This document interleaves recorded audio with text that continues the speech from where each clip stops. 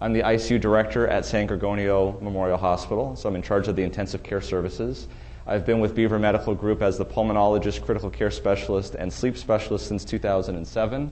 I'm an assistant professor at Loma Linda University, and I'm also an assistant professor over at UCR School of Medicine. So insomnia increases with age, and in older adults especially. If you look at what they report, both initiating and maintaining sleep, 43% of them have a problem with that. What are the common factors associated with insomnia? There's a lot. I mean, medical illnesses. If you have to get up to pee 6 times a night, even though you don't have sleep apnea, and even though you don't have insomnia, you're going to have a problem with sleep. Psychiatric illness. This is the biggest one, I think, depression. If you're depressed, you're not going to sleep. And you're not going to be able to sleep until you fix the depression. That's number one. But all the medicines that people are on. Have you seen the medicine lists that some of your colleagues are on? I mean, sometimes you need a pill for the side effects of the other pill that you're on, right? I mean, it's ridiculous. It's ridiculous. And alcohol is very, very efficient at putting you to sleep, but the problem is that alcohol is so short-acting that you go through a little mini alcohol withdrawal 3 hours later and you're up. Okay? So that's the problem with alcohol. There's other problems with alcohol too. Caffeine. Guess what caffeine does? Caffeine affects your adenosine levels. Can you see why that might make you a little bit harder to go to sleep? Okay? Especially if you have caffeine in the evening. Nicotine can do that. Blood pressure medications, decongestants, psychiatric medications, antihistamines, antidepressants during the day. All of these things can affect your ability to go to sleep. Circadian rhythm disturbances. Going to bed too early, getting up too early. So if your circadian rhythm is shifted early, and you don't realize that, then you're going to have hypersomnia from 8 o'clock till 10 o'clock at night, which is when your spouse goes to bed, and which is when you want to go to bed, or which is when you think you need to go to bed, and you're going to be very sleepy at night. And then your circadian rhythm's like, okay, we're done at 4 o'clock in the morning, and you can't sleep till you get up at 7, which is when you think you need to get up, right? And then add on to that you're awake, lying in bed from 4 o'clock in the morning till 7 o'clock in the morning, and you're saying, I can't get sleep. This isn't good. And you become frustrated.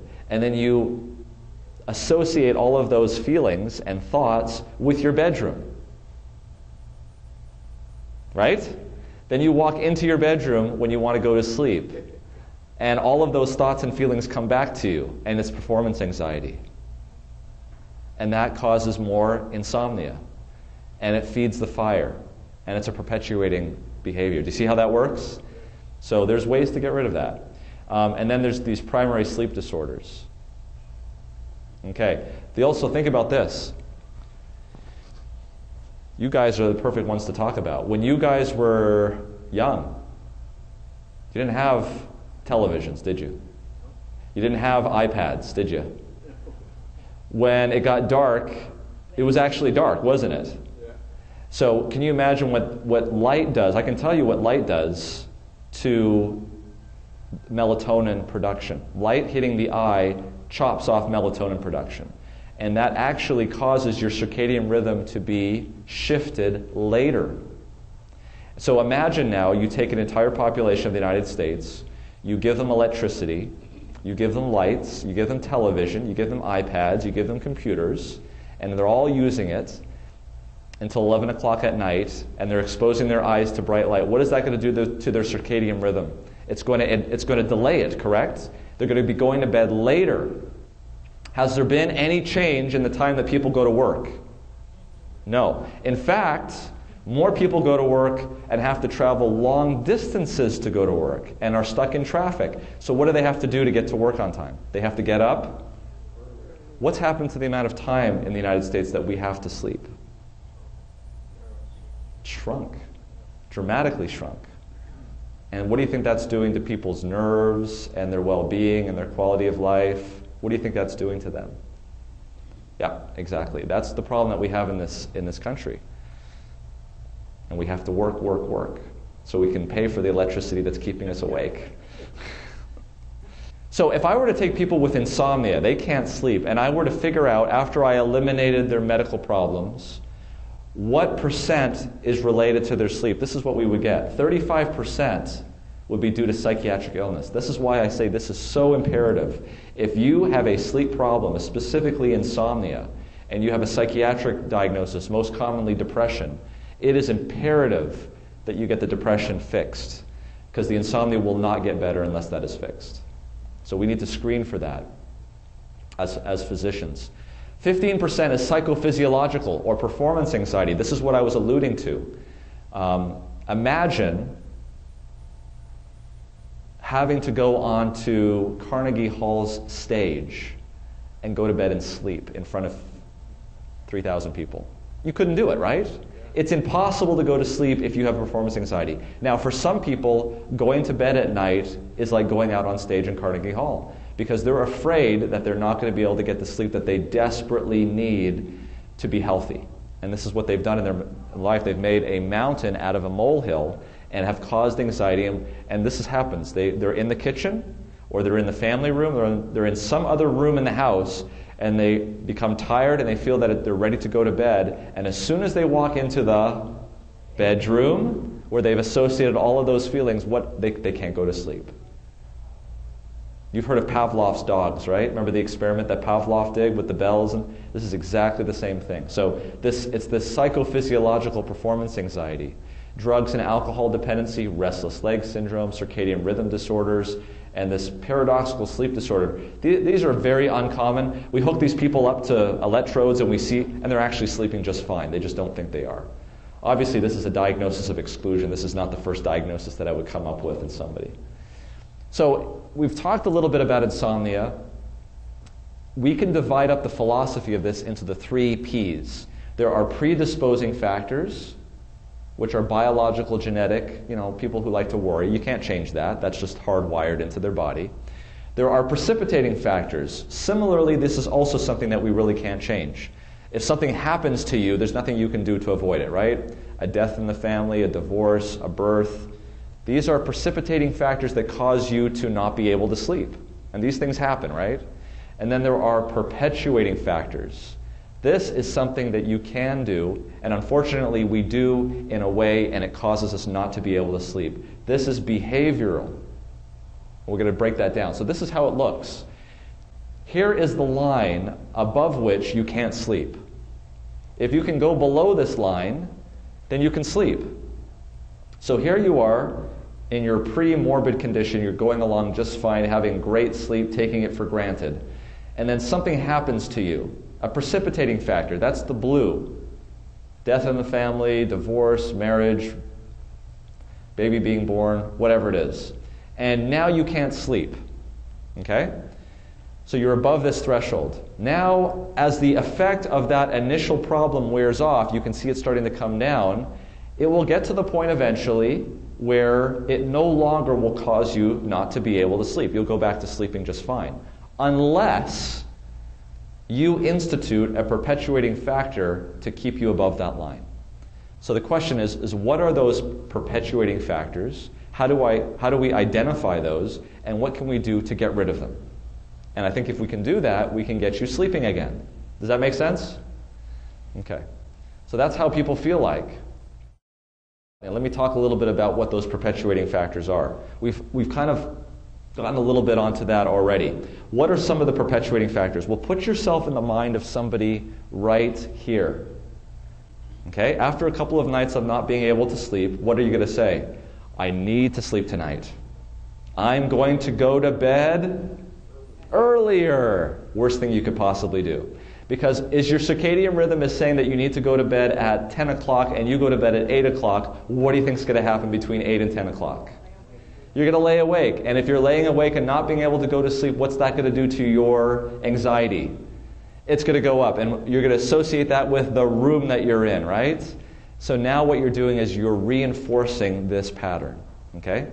So you need to de-escalate. You need to say, this is fine. I'm going through a thing. This is not as bad as it is. I'm going to be fine. Okay. What's the other thing that you could do? You could say, I need to get to sleep. I am going to watch television in bed. I'm going to read in bed. I'm going to work in bed. I'm going to pull my laptop out. Okay? Now, if you're doing that and you're sleeping fine, Continue to do that. I have nothing against doing all of that activity. The people that I am talking to are the ones that are not sleeping well. Just as though you could walk into the bedroom and have this feelings of anxiety, what I want to do is do the opposite. I want you to walk into the bedroom and subconsciously think in your mind, it's time for me to go to bed. Okay? So if you walk into the bedroom, your brain has to say to you, oh, you're walking into the bedroom, it's time to go to sleep. But what happens if you're watching television in bed and eating in bed and reading in bed and doing all those things? Now your brain is saying, oh, you're walking into the bedroom. It's now time to go to sleep, or watch TV, or read a book, or, okay? So I'm only allowing you one other thing that you can do in the bedroom, okay? You can do that one other thing. That might help with sleep too, who knows? But you have two options in terms of what kind of a bedroom you want to walk into, okay? You can walk into the bedroom that you watch television in and you read a book in and you do all these things in. Or you can walk into the bedroom where you've got a 50-50 chance of sleeping. And if you get the other, that's not bad either, right? Okay. All right. So these are some of the sleep hygiene things that I'm talking about, is get rid of those things. If you have a television in your bedroom, get rid of it. Now, if you are having a problem with sleeping at night, and you find yourself laying awake in bed, and you can't sleep, what should you do? That's right. Get up, get out of bed, go to a different part of the house. Associate your insomnia with a different room, a room where you don't need to be sleeping. Keep that bedroom as the place where you actually successfully go to sleep. Make sure you have a daily routine. Make sure that you are getting up at the same time. You're going to bed at the same time. That's going to keep your circadian rhythm on track. Okay? So it knows it's not being confused. Try to have a way of winding down at night, a winding down routine. Soft music, aromatherapy, all sorts of things. Don't exercise at night. Exercise in the morning. Exercising in the morning is very good in terms of reducing stress. Don't watch the news, okay? Especially if you're politically inclined. Don't watch some political show at night and say, oh, that, fill in the blank, okay? You don't want to be thinking about that sort of stuff, okay?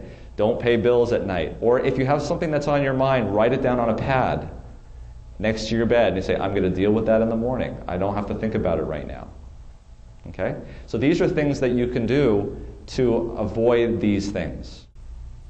Yes? What's your thoughts on taking melatonin to help you sleep? Yeah, melatonin's great. Melatonin is, however, the problem with melatonin is that not melatonin itself, it's how you buy it.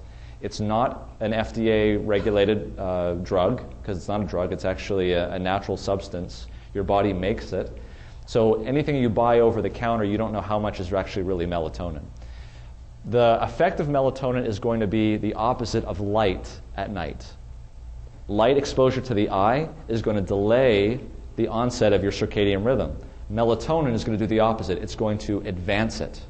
So if you take it about half an hour before you want to go to sleep, it's going to help in terms of having you go to sleep. The irony is that the smaller the dosage, the more effective it is, up to a point.